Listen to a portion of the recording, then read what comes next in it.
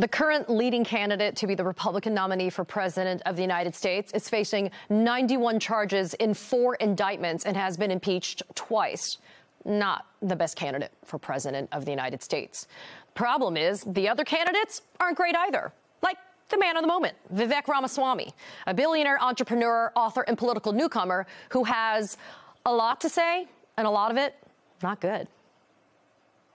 Let us be honest as Republicans. I'm the only person on the stage who isn't bought and paid for, so I can say this. The climate change agenda is a hoax. I'm sure the boogeyman white supremacist exists somewhere in America. I've just never met him. Never seen one. Never met one in my life, right? Maybe I'll meet a unicorn sooner. Ayanna Pressley, she's in the Congress today. She's a member of the Squad. Her words, not mine. We don't want any more black faces that don't want to be a black voice. Ibram Kendi wrote the book, How to Be an Anti-Racist. Here's what it says. Opening lines. The remedy to past discrimination is present discrimination. These aren't my words. These are the words of the modern grand wizards of the modern KKK. Really. Helping us launch our new segment, I'm just not that into you either, is a former Republican congressman from Florida and MSNBC political analyst David Jolly. David is no longer with the Republican Party. David, I wanted to have a segment where we focus on why any Republican candidate for president is bad for America, period. I know we spend a lot of time on our show and other shows talking about Donald Trump, but I think it's important to highlight why the other candidates are just terrible, too. So let's start with what you just heard in that segment at the beginning from Vivek Ramaswamy. Yesterday, in an interview with Reverend Al Sharpton on Politics Nation, Vivek doubles down on his comments regarding Massachusetts Representative Ayanna Pressley and the KKK. It was a tense moment. Take a quick listen. Have you taken any time to reflect upon the possibility that comparing your political rivals to murderous terrorists might put their lives in danger at a time when hate crimes are on the rise?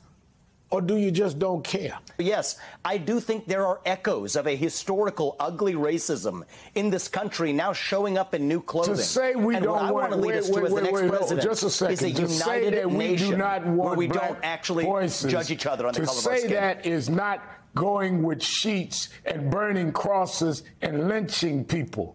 If she said something you disagree with, the point I'm making, you cannot equate Grand Wizard of the Ku Klux Klan with somebody saying something that you think is a little controversial or a little too far. Some of our relatives were terrorized by the Ku Klux Klan. I'm trying to get you to understand the pain I know you're of intellectually honest. I know you're an intellectually honest guy, and so I will remind you that Hakeem Jeffries drew analogies between Donald Trump and the Ku Klux Klan, and I don't think you had him on pressing him in the same way.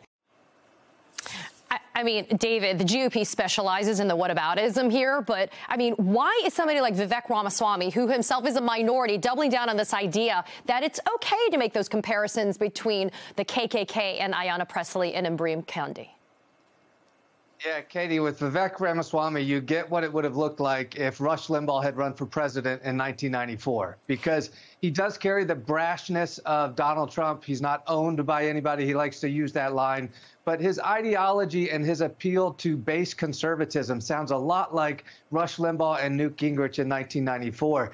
And I love that you're investigating all of the Republican candidates, because I've long been of the opinion that Donald Trump and Ron DeSantis provide unique challenges to the Constitution, danger to the Constitution. They would act extra constitutionally. But among the other also-rans are people like Vivek Ramaswamy, whose politics are dangerous on issues of race and culture, but on issues of ceding land to Vladimir Putin or disenfranchising youth voters under 25 or abolishing federal law enforcement. Those are dangerous policies. And so Vivek had a moment at the debate. I think the last 10 days has clarified it in many ways was his coming out night.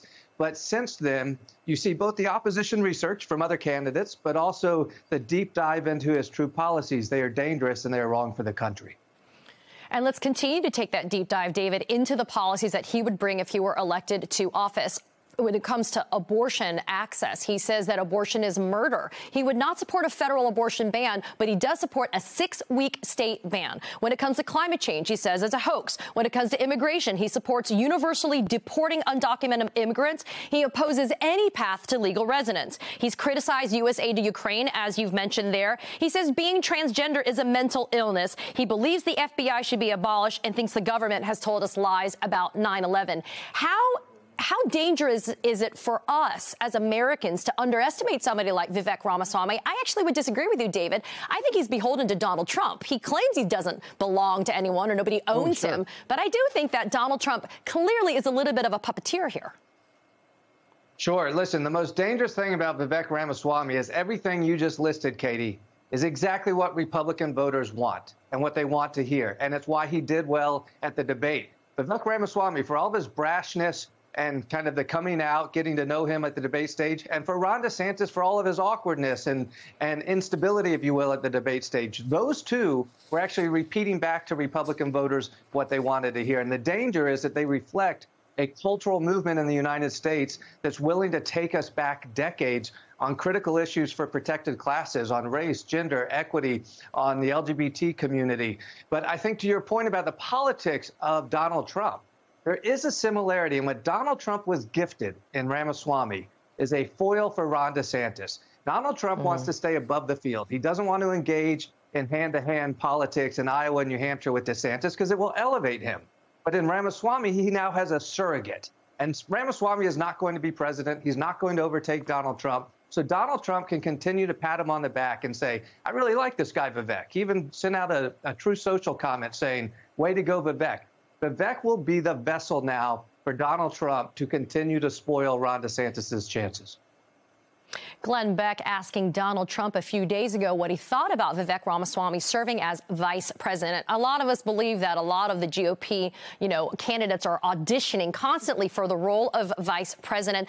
This is what Donald Trump had to say, quote, I think he's great. He's starting to get out there a little bit. He's getting a little bit controversial. I mean, for Donald Trump to say that someone else is getting to be a little controversial, I think is ridiculous. But I see Vivek Ramaswamy kind of as like a Napoleonic version of Donald Trump. But is there, do you think, a very real possibility of a VP nom with Donald Trump for Vivek Ramaswamy? No, because his skin color is brown, and it's today's Republican Party. And I hate to be that blunt about it, but I would be surprised to see any. Hey, look, to see that type of diversity on a Republican ticket in 24, I just think is highly unlikely for where the politics are. It's shameful to acknowledge that, but it's an observation. I do think what you're seeing in Donald Trump is some of Ramaswamy's policies, though they reflect kind of the base side with Putin. We shouldn't help Ukraine. When it comes to no aid to Israel and some of these other issues, Donald Trump has made commitments to those demographics. And so it is hard for him to wrestle with that. But that's fine. The 9/11 conspiracies, Donald Trump really doesn't want to touch them. It's not that Donald Trump's unwilling to. It's just he doesn't want to spend his time and voice on those issues where Ramaswamy is trying to make a name for himself. So he's out there with the crazy comments.